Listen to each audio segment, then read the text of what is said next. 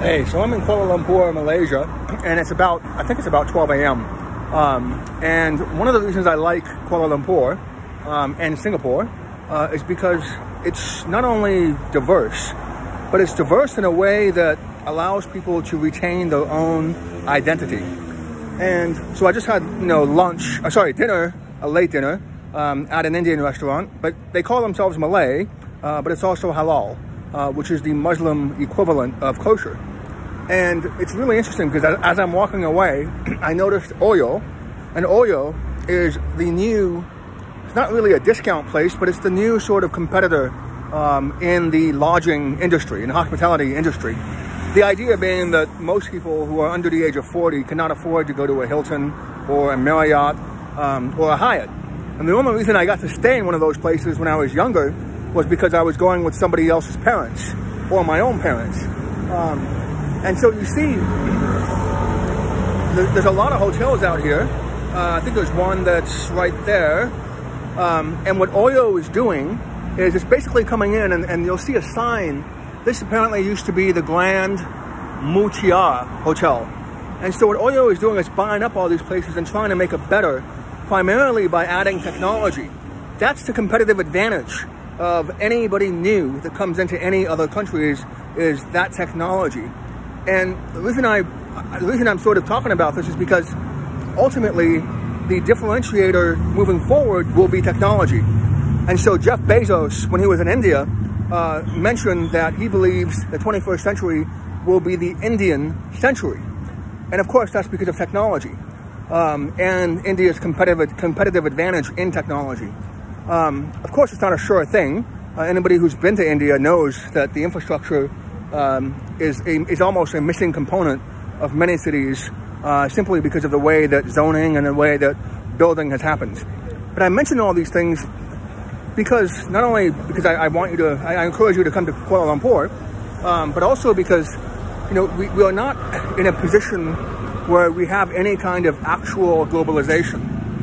We are, and I've said this before, we are in the first inning of a very long baseball game in terms of globalization. It's another hotel. It's pretty lively out here. And this is why I like a lot of these cities, is because even though it's 12 a.m., there's a lot of people outside. And that's, of course, because there are a lot more young people in places like this, because, if you go to a big city in the West, it's too expensive. So you don't see a lot of people, a lot of families, you don't see a lot of young people. But the good thing about Southeast Asia is that, because it's still pretty cheap, you end up with a lot of the same amenities that you see in the United States, like KFC, although I think it's Chinese now, but, at a discount. Part of that is because of the idea that the countries like Malaysia, especially anybody in Southeast Asia, the way that they've managed to jump ahead economically was based on an export model. Just like China, you export. And so some countries like Malaysia have pushed back, and it hasn't worked out very well for them up until now. Singapore, of course, export, almost all of Indonesia export. And what ends up happening is when you export, you have to keep your currency low in order to compete, because when you ship products to a foreign country, you're paying tariffs, you're paying a lot of fees to make sure that your products come into the other country safely. But the reason I started all this was not to talk about currency, but was really to talk about the fact that globalization, for the first time, is finally happening. And the reason it's so contentious is because all these little technology glitches. Sorry, I was sort of trying to think ahead of myself there.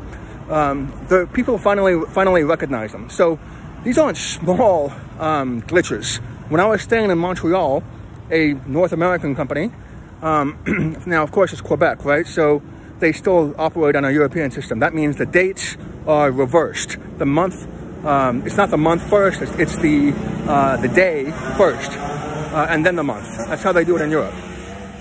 And so ultimately, when I stayed there six months ago, and I got an email asking for a survey, I think last month. And because of the gap, I emailed them and I said, what's going on? I said, somebody, I didn't really understand what was going on. And so what had happened was that the system, the technology system, had reversed. Instead of like 12/6, when I booked it, it was essentially June 12th, and then but their system interpreted that whole date, in terms of the survey, at least on that side of it, probably two separate software systems. Ultimately, it's pretty cool. Getting a shave at 12 a.m. So the system had interpreted, December, had basically mixed up December 6th with June 12th. So remember, this is a major hotel chain. It's called Accor.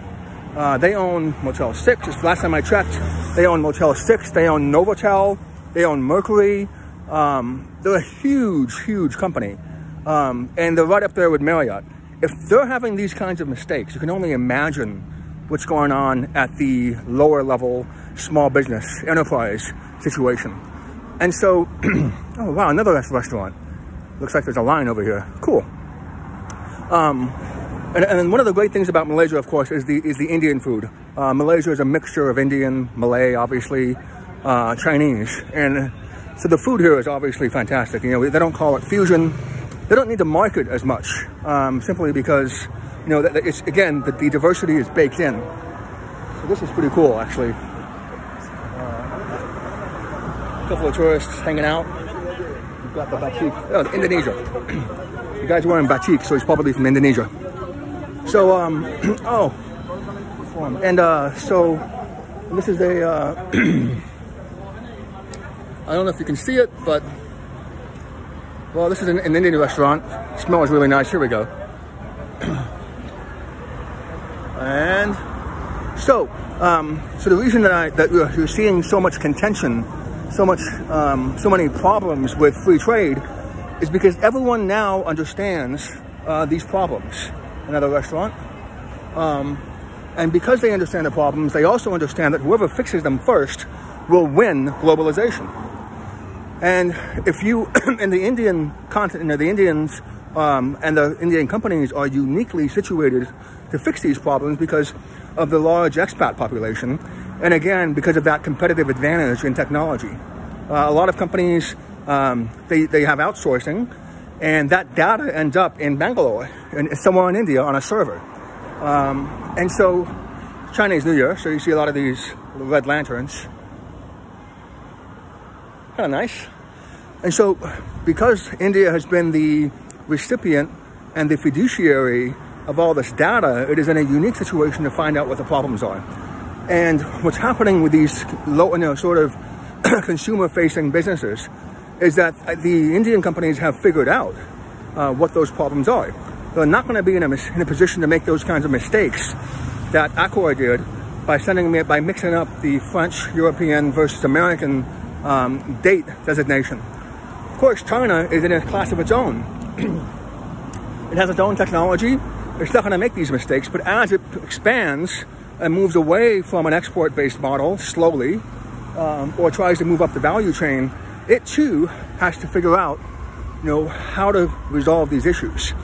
And it's a fancy hotel. There we go. And so when here's public transportation. Usually there's a mixture because of the poor city planning in most major cities. There's always a mixture between different public transportation systems. You have the LRT and the MRT, and sometimes there's even a tram. It's very difficult. One of the reasons it is difficult to travel is because of all these different systems that have their own software. So what you're seeing now is one of the reasons why China has been so successful. It's because they don't have these problems in terms of multiple systems. Privatization means different systems.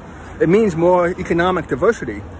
But when things spiral to a point where the systems are not talking to each other, and furthermore, where the systems have to incorporate knowledge from all over the world, you're not going to see most companies able to resolve even the most basic questions. And because we are now in a position where people understand these issues, they also, of course, understand how to fix them. The only question is, who's going to have that data, and who's going to be able to be in a position to fix all these problems? Because whoever fixes it first will win. Let me give you an example, not just the Accor example.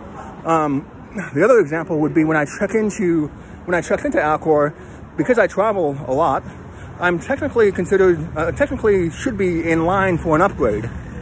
But of course, that didn't happen, because it's possible that the systems in Canada did not talk to the server somewhere in India, which then did not capture the data from my stays somewhere in Southeast Asia, which were used to build up the points.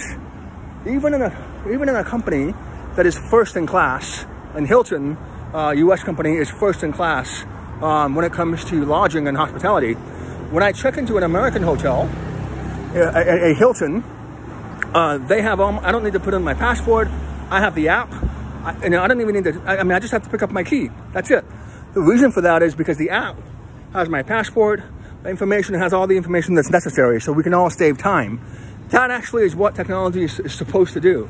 It's supposed to help us save time. And otherwise, there's no point.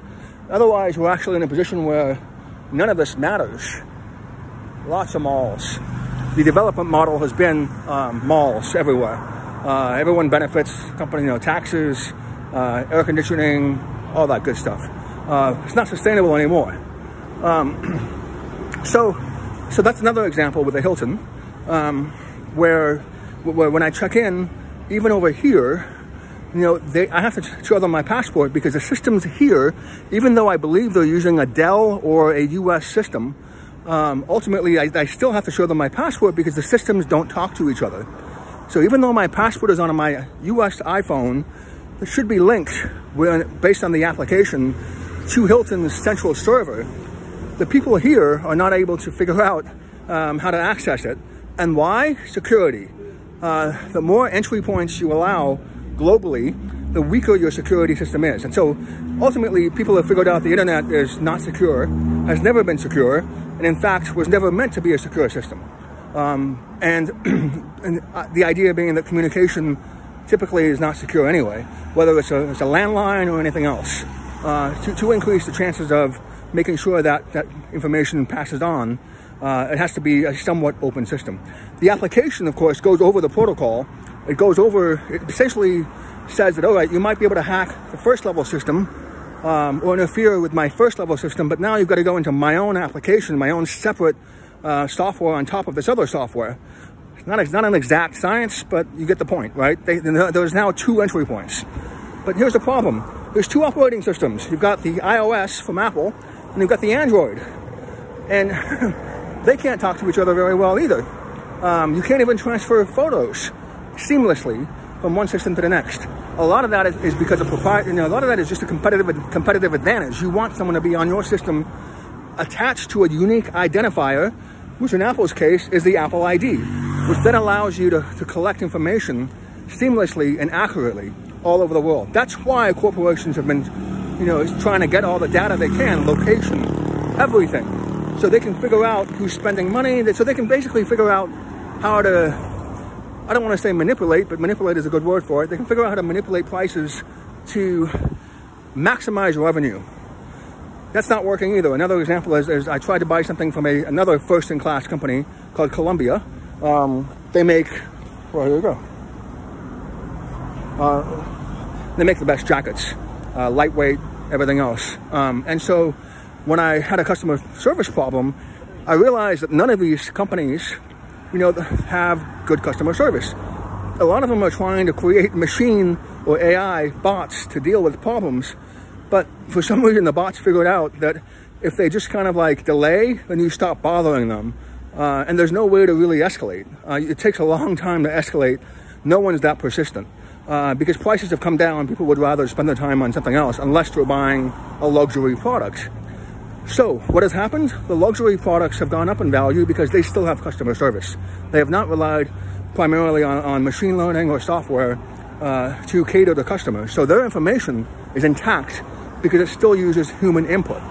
The lower level people, almost all these companies, like a hotel or a Gap or Nike, all these people, for the most part, if they outsourced their technology, because they're not technology companies, the whole idea is that this is not your specialty. You outsource it to somebody like so many of these companies, not necessarily not Bain Capital. Those are just the banking systems that are linked. I'm blanking right now, but there are so many of them.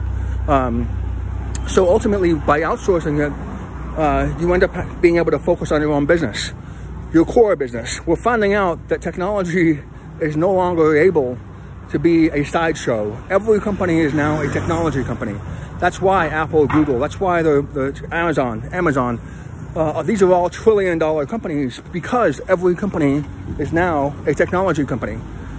That is not what was supposed to happen, because ultimately every company became a technology company by outsourcing a lot of their data, which again, you can see why we have so many problems. So given that we're in the first inning of globalization and everyone knows these issues, whoever has the data will win. And a lot of these companies